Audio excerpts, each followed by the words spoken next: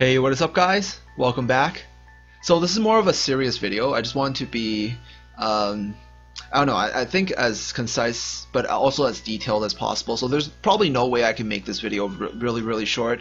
But if you're someone that really cares about the game, then obviously feel free to stay and watch. And if you're one of the developers that I shared on the forums that happen to come across this video, then I definitely encourage you to watch, because this is my main intent. I want to share a lot of the opinions, not my opinions, but also a lot of the opinions of my viewers and a lot of my guildies that have actually really serious people that are playing the game, have like certain problems with the game.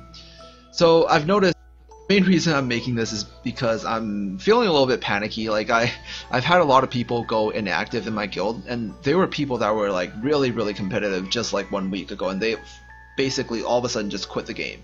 And I think the main reason is they notice that their efforts aren't really rewarded. There's no real reward in you pushing yourself and making sure you never never waste a single dagger, never waste any sort of resource in the game, you know, being active every single day, like being just super competitive, always online for guild battle times. There's no incentive for that anymore. They've noticed that, and I've also noticed that. But for me, I'm actually pretty okay. I don't care that much. Like I'm still having tons and tons of fun in the game. You know, thank you very much, NCSoft. Like this game has been very enjoyable, and it's so far so good. But there are a few problems, like huge problems that are I think will maybe eventually affect the longevity of the game. And these are problems that I think are already affecting a lot of players. Maybe not the majority of players, but definitely a lot of the players at the top. If you haven't seen, there was a forum post a while ago. I don't know if anyone like actually looks at the forums and stuff, but there was I think the guild leader of Chaos, and Chaos is like the #1 guild in the game. He quit the game basically. He stopped playing, and he was like, there's nothing for him to do basically. But I think at that point, it's, you know, if you're already so far up in the game, and the only players that you're playing against are like the super hardcore whales that have like a full 6-star team, then I guess that's reasonable. But a lot of players in my guild, like just active players, people that are really serious, have also quit the game as well. Just a week ago, they were super active, and this is a worrying thing for me. It's just it makes me fear for the longevity of Lineage Red Knights. So hopefully I can, as a player who has been actively playing, and also as a player who is I think near one of the top players, like I'm always at least top 100. Our guild is also always finishes at least top 3 every single week. So I think I'm one of the more competitive players in the game. I hope to offer some insights. Also, another advantage that I do have is I'm also a YouTuber, so I've been hearing a lot of opinions, a lot of comments that people have been leaving me. And there are a lot of discussions that through my Discord channel as well, when we talk about the game and stuff. So I've been able to hear a lot of the opinions that players of the game had. So hopefully you, if you're someone that has any say in the development of the game, you take these what I'm about to say, you know, somewhat seriously. So I think the game is really well made. Like just probably a little bit of praise. I think the game itself is really good. Like the gameplay, the gameplay system, like when you're actually going into battle, how you have a frontliner, how you have active skills, you can put in like auto, or you can do it manual. There's a lot of, like, you know, strategy involved, like planning the synergy of your team, and also the units in the game are also very unique. I think overall, just the basics of the game is very well made. Just like, you know, maybe visuals aren't that important, but I think the visuals are definitely one of the best I've seen in any mobile game that I've ever played. If you look at there's so much detail. Like if you can look at the active skills of the monsters by clicking it while you're while you're inside. You know, there's not a lot of games put so much detail into it. The visuals and stuff, like the background of the homepage for the game is also very well made. Just, it creates like a sense of immersion, you know, which I didn't think was possible for mobile games. And also the system with your heroes and pets. The system I think is also very unique. I've played a lot of similar games before, like Summoner's War, Soccer Spirits, you know, Monster Super League, you know, and Seven Knights. You know, I tried a lot of those games. I also played a lot of like random, like, you know, waifu games, like the Japanese made ones like Flower Knight Girl, Fate Grand Order, and stuff like that. So I've had a lot of experience with these types of games. Like the visuals of this game is just the best like I've ever seen. And also the system is also just like, it's super unique. It's something that is only unique to Lineage Red Knights, which is really nice. So it's definitely not a copycat of any other game. It's definitely not a clone. But there's a lot of problems with the progression and how players feel rewarded. I think the most important part of any game, like not just mobile games, any game, is the sense of fulfillment, like the sense of I wouldn't say, actually no, yeah, definitely any game. Like if you're playing like a fighting game, like a competitive game, then your sense of fulfillment comes from winning, comes from beating the other team, comes from being better than the other team. If you're playing an MMO or a game like this, then your sense of fulfillment comes from your progression as you get stronger in the game, as you get more gear, as you collect all these things and build yourself up. Then you feel like you've achieved something, you know, and that's one of the magical things about gaming. But I think there's a problem with the way the game is designed, the system that the game is designed, that forces players to maybe believe that they aren't getting anywhere, you know, and eventually at some point quit, or their efforts, if they're working hard, their efforts aren't rewarded and they eventually quit. And I think most of that actually has to do with the guild battle system. Like if there's a solution that I do feel about this, but I'm probably going to talk about all the problems first before I talk about a solution. So there's one major thing that I think separates Lineage, like the gameplay system of Lineage, from other games is the transmute system. Having to go to various maps to collect materials to raise your monster up is really like, it creates a different dynamic in the game where you have to go to each map and farm for a certain material. Like if I want to evolve this monster, then I have to go to a certain map to get the emblem of the star, and then get however many of these before I move to another map and farm this gold ornament, and then eventually I have all the materials I need, and then I can transmute that monster to the next level. I played a lot of games before, like Summoner's War, like you know, Monster Super League. I think those two are the games that I played like really seriously. And in those games, you just farm the same map over and over again. If you ever play those games, basically like there's like giants and dragons. If you farm the giant map, the highest level of the giant map, you just farm it over and over again for a certain rune or something for your monsters, and you just do that repeatedly, you know. It's just the same thing repeatedly. You can literally, I can write a script that does it for me, you know, automatically, and just like I don't have to do anything.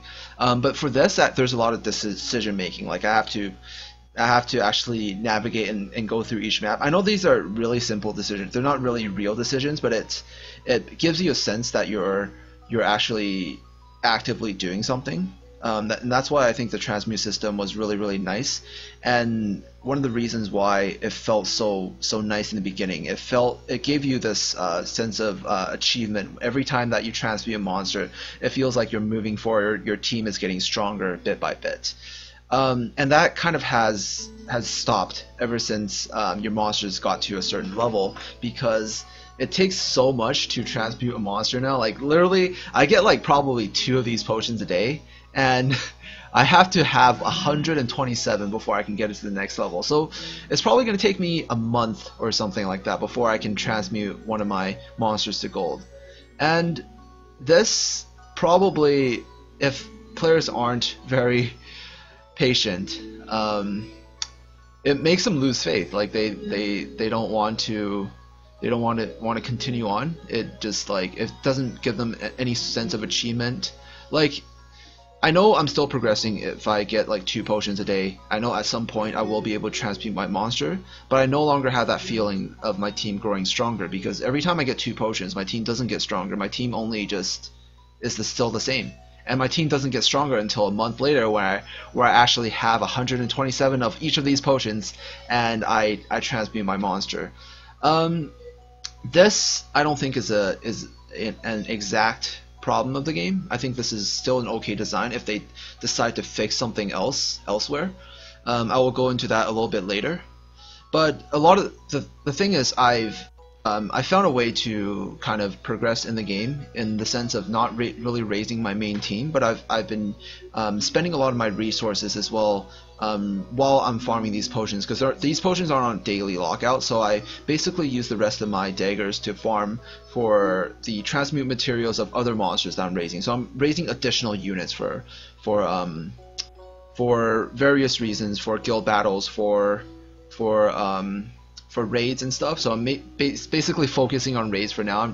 If you've been following my series, I've been raising this dragon and this orc for raids, making like a full armor break team and stuff. And this is really nice because it means that your team is getting stronger for guild battles, and that in itself gives players a sense of, you know, achievement. It gives a sense of progression, you know, that I'm moving forward, I'm getting stronger and stuff. But there is a huge problem with that as well, because the guild battle system is so damn broken in this game that that it completely destroys that. It just doesn't give players any sort of achievement. Like there's no way for players to feel like they're progressing when they're doing guild battles, and I'll talk a little bit about why. So the way that guild battle works right now, our guild, if we look at map 1, this is where we're doing our fights. We are currently number 6. And how is this number 6 determined? This number 6 is determined by how many areas you have conquered, basically. Every single week at the this ranking, like, or at the moment, I mean, this ranking is for at the moment, but the only effect that this ranking has is when the session actually ends at the end of every single week.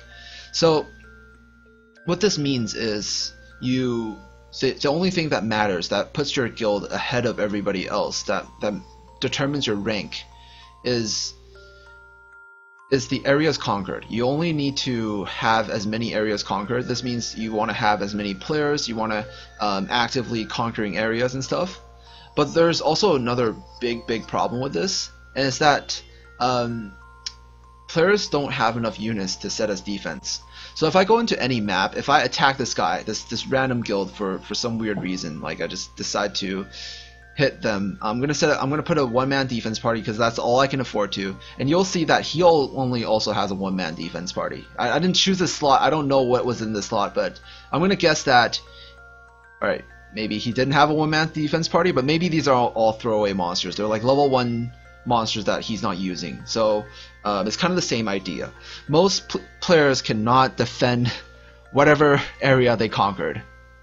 And what this means is, what determines the rank, the rank at the end of every single week, is basically the amount of people you have on your guild, like that has stayed up and decided at the very last, like 5 minutes before the session ends, to spam all their guild battle tickets and conquer as many areas as possible. And if you have that many players, like, you know, actively doing it, everybody actively doing it, then obviously you can be number 1. Like you can have absolute shit monsters, and you don't have to be able to beat anyone, because most players will only be putting a one-man defense. I could probably do another one, and most likely they will have like a one-man defense. If I just go to some random guild, I think, and I just put in another one-man defense, then they'll probably only have a one-man defense. And see, I was right. So most players are setting one monster as defense. And I think the way that the guild system is designed is that they make it so that eventually at some point you're gonna have a lot of monsters to use. But the main problem is it doesn't even matter. Like I could put in my secondary team. I can not use my main team. Like I can set my main team in one of the fortresses, and if I use like this team, for example, like if I use these 10 monsters over here, they're decent monsters. I've raised them to epic quality +2, level 30. But the problem is the majority of the other players will probably still be able to beat this team. Like probably maybe not 50%, but like, or more than 50%. I mean like maybe 80% of the players that are playing right now will probably still be able to beat this team. Active players, I think, like that are actively participating in guild battles, will probably still be able to beat this team. Obviously, new players probably aren't participating in guild battles, but the point is, the defense and offense system of the guild battles is actually really broken, because you're not able to set your best teams on defense, and they're able to use their best teams as offense, meaning that most of the time they're definitely going to be able to beat you. It doesn't even matter what you set as defense, you're probably going to lose anyways, unless it's your very best team. Then you know you're probably facing, then the only people that can beat you are obviously people with better monsters. So what this creates is a system where there's no competitiveness. You basically, the only competitive thing about it is you have to log in at the last moment, and there's no incentive for me to raise my other monsters. Like going back to the transmute system as before, there's no incentive for me to increase the overall power of all my monsters, because there's no point, because I'll still lose my defenses anyways. So what this makes me think is like the system is just, it's broken. Like I don't know how they can fix it. If they can maybe make it give the defense party some sort of edge, some sort of advantage. Maybe like on the defense party you are able to use you know, like 15 monsters or something like that. Maybe that will give the defense party some sort of edge, that they actually have a chance to win against the offensive party. Or else there's no point. Like I could set my secondary team, like if I don't use just my main monsters, even if I use all these the best monsters I have right now, like if I optimize this team, this will still lose to 80% of most players that are actively fighting in guild battles. I know their levels look like they're raised really high, but I didn't actually upgrade those skills, so they're still pretty shitty.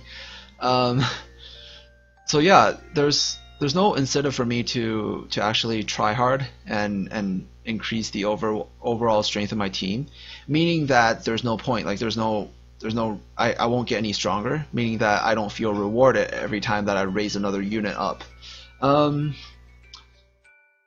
That's one of the problems. That's number one problem. Number two problem is actually just a mechanic problem in the game. I don't think this is a huge problem, but this is definitely something that they could fix very easily, and this will probably make a lot of players like a lot more happy. And that's when you're actually doing fortress battles. There's a system where only one person can go in at a time, right?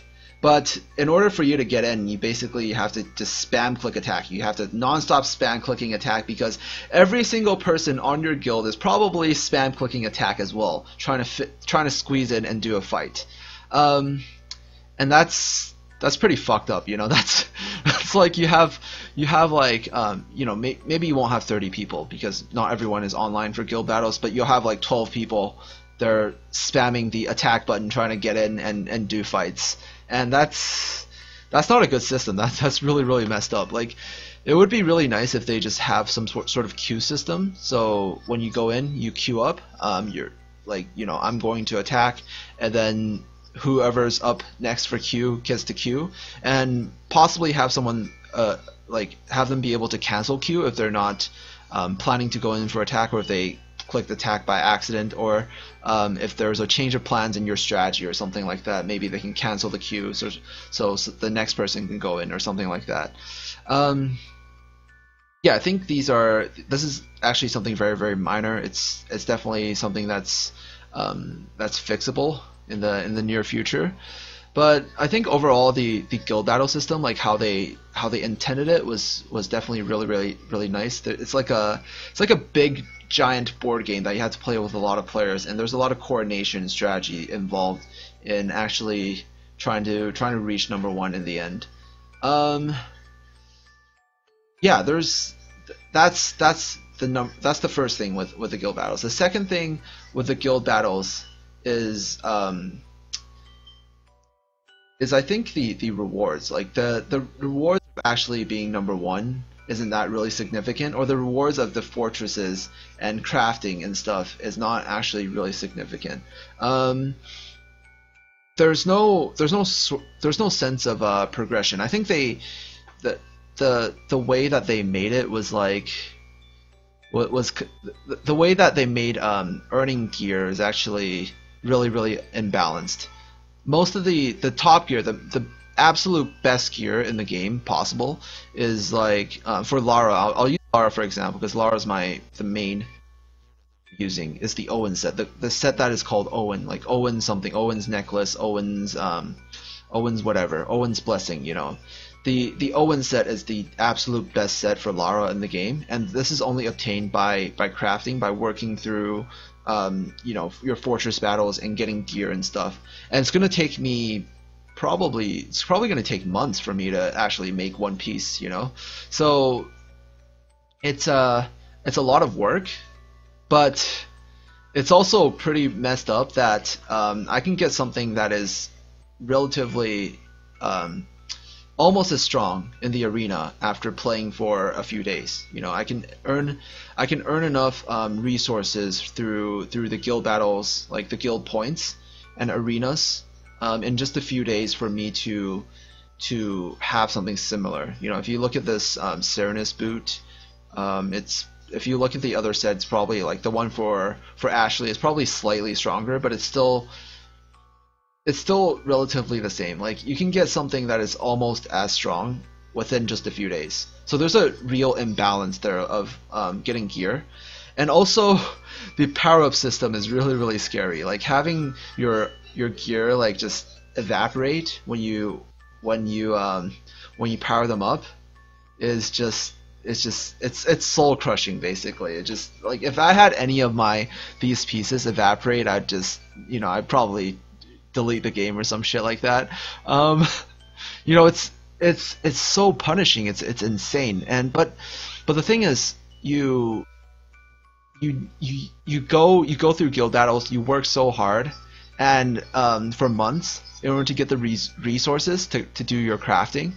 But you know, if I actually someday get this bow and it evaporates after I get it, I would probably GG rage quit. You know, it would be way too crushing, and I think, in my opinion, for that to happen. But I think that isn't exactly like that huge of a problem. It's a lot of Korean games are like that. You know, you can just have shit explode at random and you lose it forever.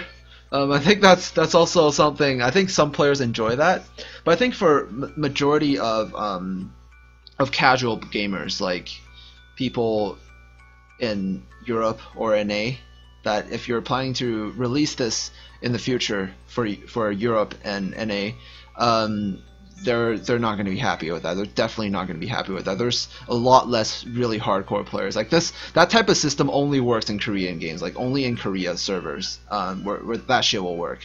Anywhere else, it would be too intense. Just a heads up. Just take a look at like some examples in the past, like some MMOs, like Aeon, for example, like that. Aeon was a huge success in Korea, but it flopped so badly when they eventually got an NA release because of how punishing the game was.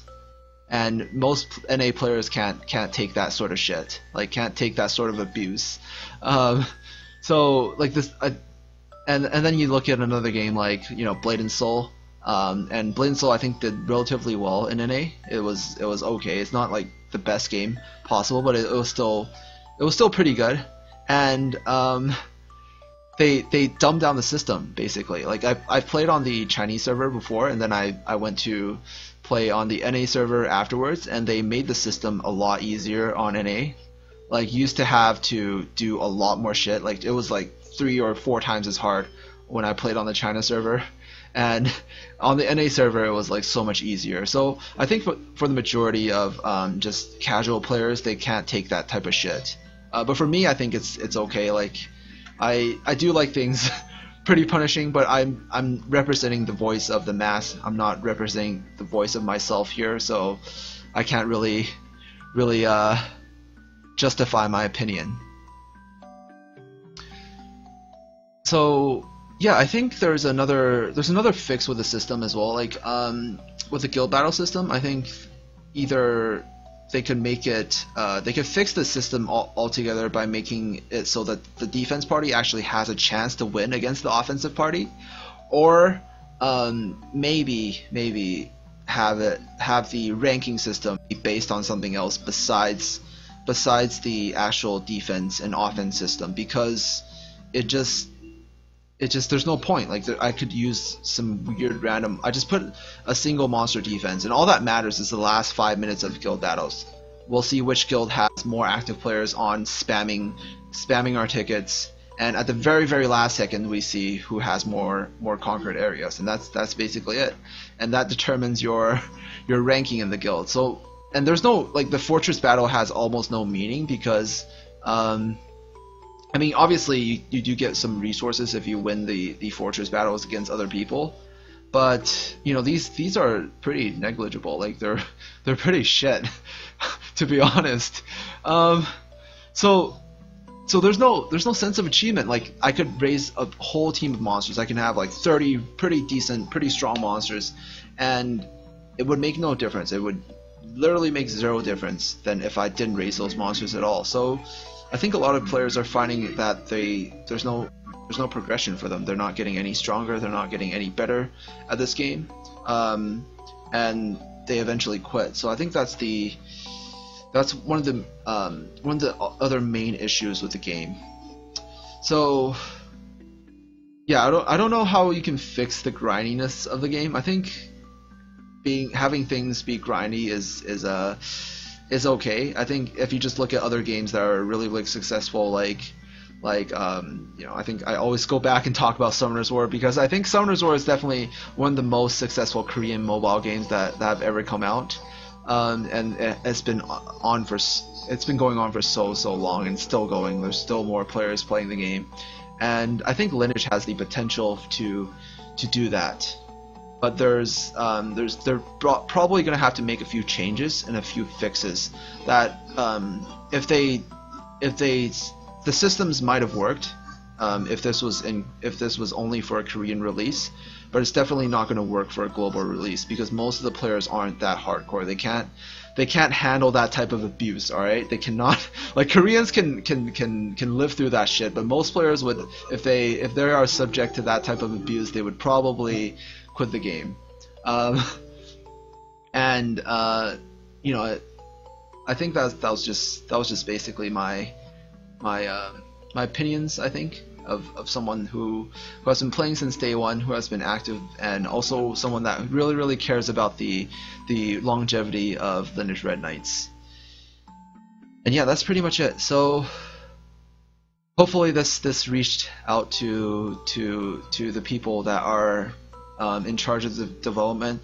I don't know if the people that are if maybe NCSoft would have the resources to make a separate development team for a global server if they decide to release in the future, because I think that's definitely going to be needed for the future if they decide to make like an NA or EU release, because they need to definitely make a few changes to the system and probably tone down a few things, because most players that aren't Korean cannot take that type of shit. All right. So yeah, that's pretty much it. Hopefully someone watched this video. Yeah, I'm gonna continue playing the game. I still really enjoy it, and I'm really looking forward to all the upcoming systems in the game. But I think before they release more things it might be a better idea to fix just the basics of the game, like the basics being the progression system of the players. I think progression is the #1 system for any game, and players need to feel like they're moving on. You know, they're going somewhere in the game in order for them to feel rewarded, in order for them to stick by the game and keep playing. And yeah, that's pretty much it. Thank you guys so much for watching, and you know, if you're a viewer of mine, I'll see you guys in the next video. Peace out.